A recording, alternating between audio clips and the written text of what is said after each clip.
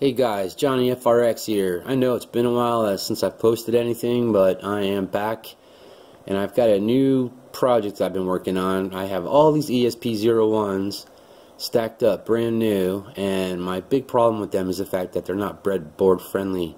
I'm sure you all have that issue too, and they actually take up a lot of real estate if you ever want to use them in project boxes.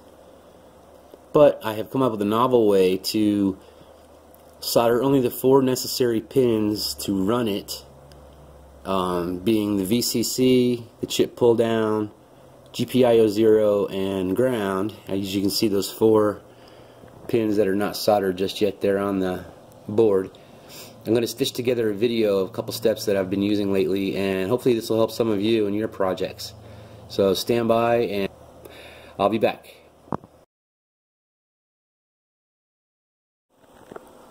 Alright, I'm back.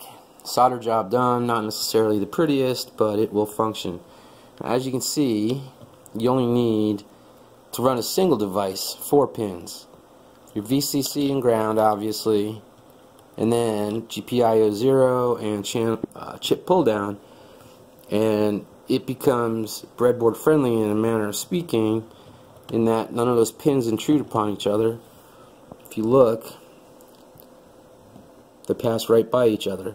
Since there's no pin opposite the stagger, any data traffic or power traffic will not be interrupted by the other pins that are currently missing. When I return next, I will show you how I program this, since you do need more or all pins to program it. There's a little trick that I've successfully used, knock on wood, and I'll show you that one. It's not necessarily pretty either, but it does work. I'll be back. As you can see here now, hopefully, you can see the 4 pins soldered, and the 4 pins just kind of wiggled through there, all seated in the yellow seat here on this programmer. This programming rig I got, maybe $5. I swear by it. It's the only thing I use to program these ESP-01s nowadays. Makes life a heck of a lot easier, pardon my French. If you see the little toggle switch there, pulled back in that direction is to program, and pushed forward is to run. That's all that's to it. So I'm going to pop this guy in, and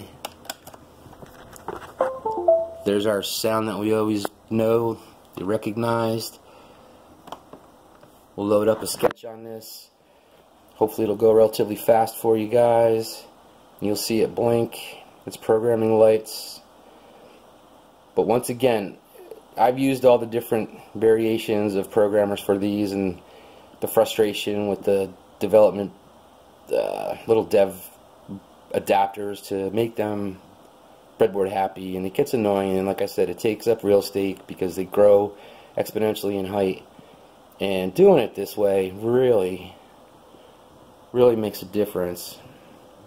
And there you go, flashing away. So now you just pop that out, and you can see it'll be breadboard friendly to fit in this guy here, the LM117 regulator to run it, and whatever else you need to run off of it, and that'll fit in a nice little project box. So again, hope this helps everyone, and have a great weekend. Any questions, please let me know. Thanks.